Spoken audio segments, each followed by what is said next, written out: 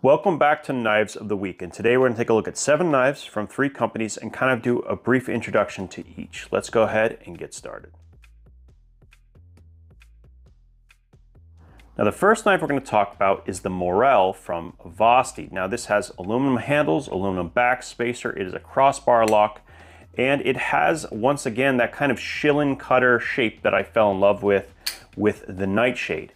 Not quite the same though. This is a full flat grind. This is a compound grind. So what do I mean by that? There's 2 different grind angles here. There's a thicker taper here and then a thinner one up front, which is a little bit different from what I'm used to seeing with compound grinds, where it'll be thinner back here, maybe a hollow grind, and then a saber or something along those lines for the front, which will make it better for piercing tasks.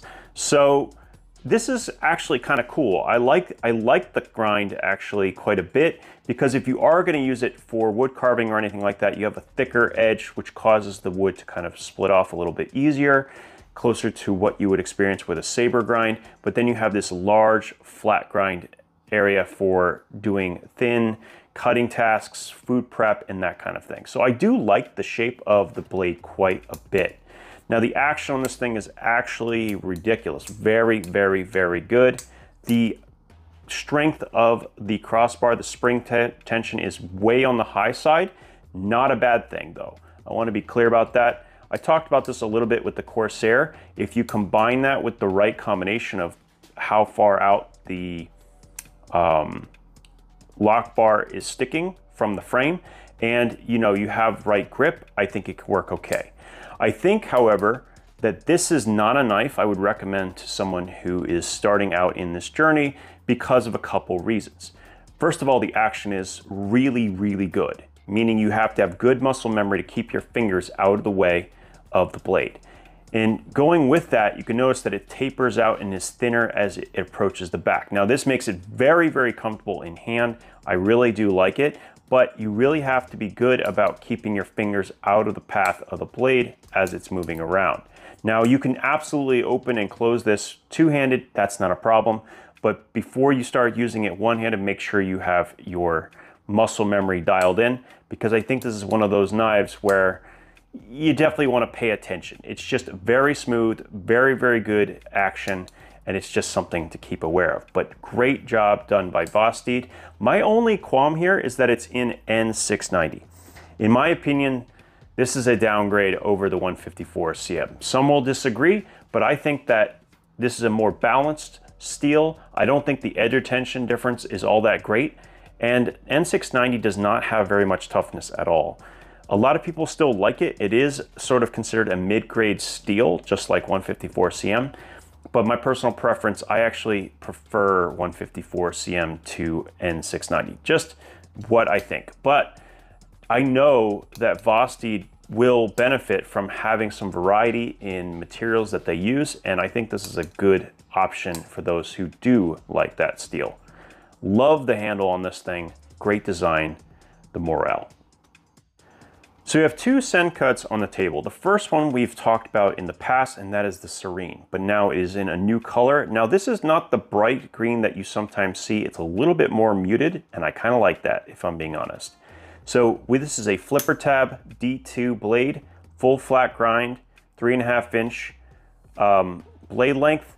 It has thumb studs as well. You can deploy it with the button, you can deploy it with the flipper, you can reverse flick it on the thumb stud. You can use the thumb studs for standard deployment. It's just a very fidgety knife, but it has all the features of a good EDC blade in that it can do the utility tasks, the food prep, pretty much everything. All right, it's just a good all-around knife at under 50 bucks with aluminum handle.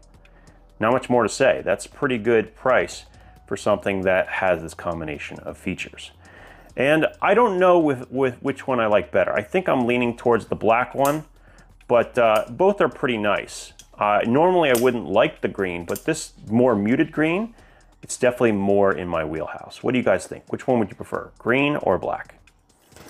The other knife that we have from Sencut is called the Jubal, and it's a different style of knife, a very slim, very small profile, very, very light, and it is a front flipper only. So this is a very good draw cutting knife Of course, it'd be great for opening packages. It's a little bit small in my opinion for food prep tasks, and it's also not exactly my favorite shape for it either. I'm actually not sure where this knife fits in. Where would I carry this? And maybe you guys can help me. Let me know, where would you carry this knife? What makes sense and why would you want to purchase it? I will say though, I really like a full flat grind with a Wharncliffe blade shape because man, that tip just cuts so well.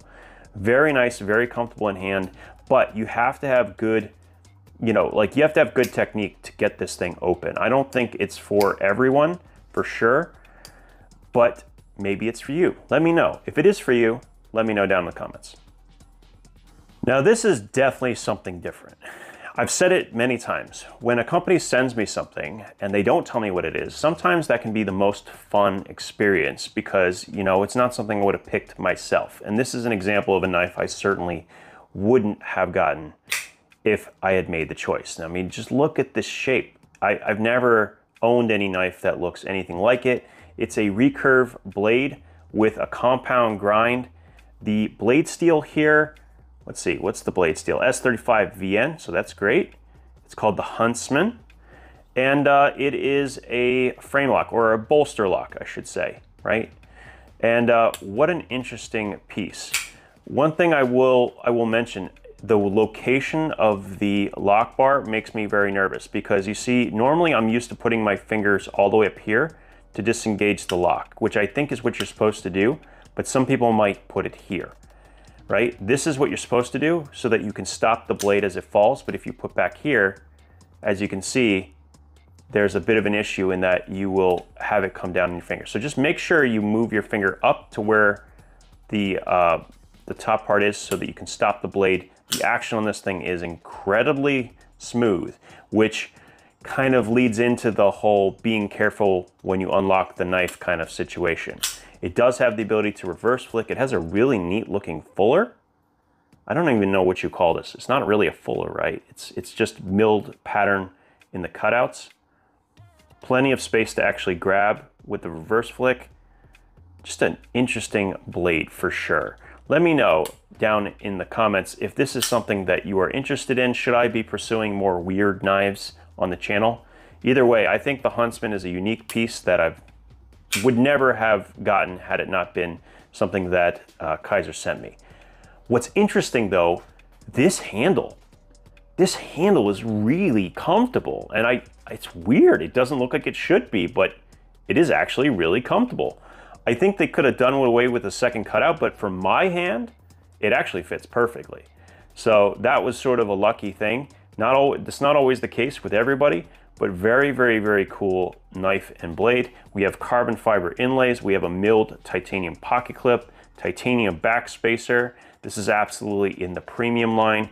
And they even, yeah, it looks like they even put a carbon fiber pivot collar around there as well. So that's a nice little added touch. Overall, very interesting knife coming out of Kizer. And don't know much about it. The designer for this, let's see, who's the designer? James Lowe. Very interesting piece of work, I have to say. Very cool. Anyway, that's the Huntsman from Kizer Knives. Next up is an interesting one, and I actually really like it. This is called the Doberman. It is an all titanium, black wash titanium handle. I love black wash titanium, not surprising. It also has a really cool titanium clip. This reminds me very much of the clips that you will get on inexpensive plastic pens, but it's not that way at all. It's actually just a titanium clip, and it has really good retention, which is great. This knife is flipper tab capable, but it kind of hides. So there's the flipper tab right there, and you can put all of your finger up front and you can actually choke up on this knife, no problem. So really nice in S35 VN. You can actually there's a lot of different grips with this knife, which is quite cool. The action is excellent. I will say though that when the blade is further away, or where I disengage it is far away from the blade, I'm always a little nervous as it closes, where it's going to set. Now in this case, we're good to go, definitely fine, as you can see, but you have to kind of get out of the way of that flipper tab. So it's not my favorite thing in the world, but the advantage is you have a really great position for the flipper tab, so it's almost impossible to fail, and you have this nice resting place right behind the blade. So all in all, I do like this knife quite a bit. It is a very comfortable handle, very, very, very comfortable. And yeah, just another nice premium offering from Kizer. Cannot say much more. It came perfectly centered. This blade length is 3.64, so it's definitely a big knife, absolutely. The designer is right there. I'm actually not sure because it is initials who exactly this is, but really nice work. I'd like to see some more from this designer as well. Very, very comfortable.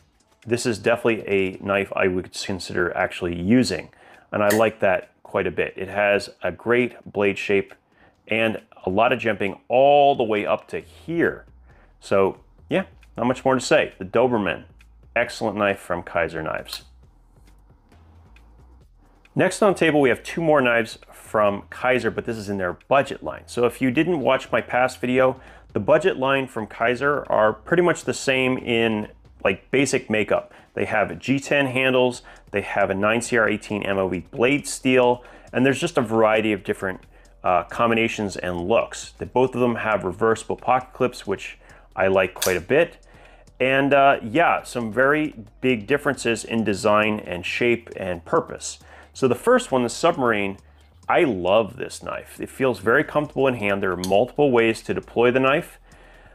You can thumb flick it through the hole. You can reverse flick the knife, no problem. If you want, you can use the fuller and reverse flick it there. It has nice, even ground edge. Very nice. They always do a pretty good job, at least from my experience. The only thing I will say is I would love to have some jimping right here at the corner on the flipper, but because of the position of it, it's very, very, very, very hard to fail. So overall, I like this knife quite a bit. I'm hoping that it comes in a nice competitive price tag. These run usually between $40 and $55, depending on where they're being sold and who's, you know, what the discounts are. But you're gonna see a variety of different prices for both these knives and any of the Kizer budget line. So the next one is the Porcupine. And I love this Wharncliffe blade shape. It is very cool. Now the action on all of these is really, really, really good. Like better than most knives out there. And that's not surprising. They're made in the same factory as, you know, the high-end Kizers, which have incredible action. They're probably even using the same bearings. So overall, I like this knife quite a bit. This is a surprisingly comfortable handle for me personally. I don't know if it'll fit everyone's hand, but for me, I like it quite a bit.